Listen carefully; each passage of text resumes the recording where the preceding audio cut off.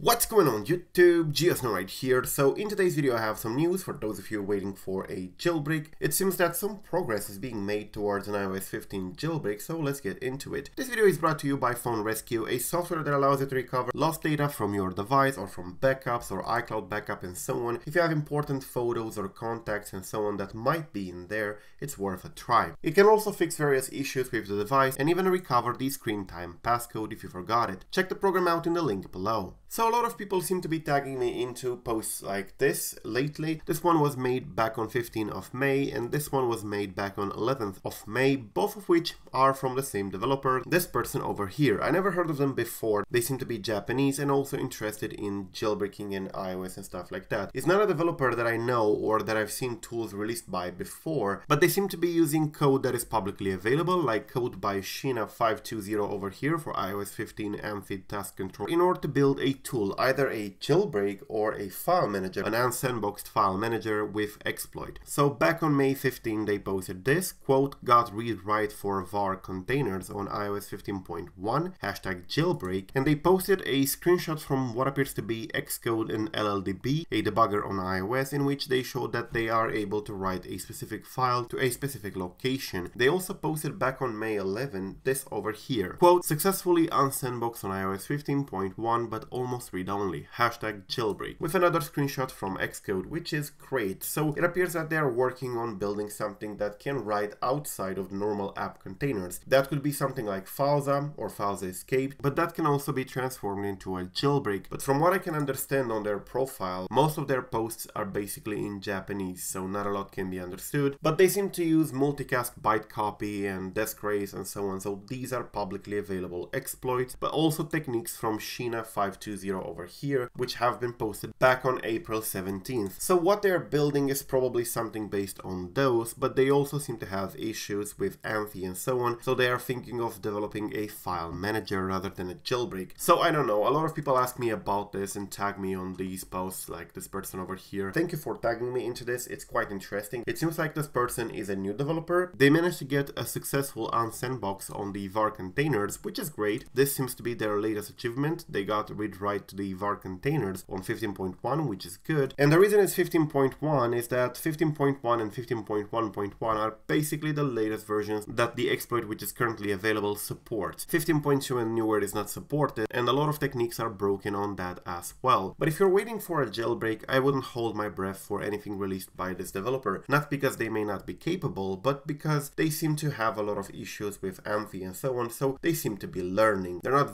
very experienced with jailbreak development, so that may take a lot of time. If you want a jailbreak, I would definitely say wait for Uncover and Taurine, especially for Taurine. They have an entire team behind it and they still get a lot of issues with AMFID, so yeah, it will take time. However, it's nice to see new developers being interested in iOS and stuff like that and developing jailbreaks and using the publicly available exploits. People are always complaining that there are a lot of exploits but nobody uses them. Well, now they do, so that's actually great. If you're interested in a jailbreak, definitely stay below 15.2. That's what Taurine recommends, and that's what I recommend as well. Past iOS 15.2, things get even more complicated, and while a jailbreak will be released eventually, it will take more time. But yeah, this developer did get an important achievement into getting read-write for the var containers on iOS 15. That's good for jailbreak purposes, but it's not a full jailbreak. They're still messing with AMFID, which God knows is not an easy task. So I'm gonna keep you updated if anything comes from that. Thank you for watching. I'm GeoSnow.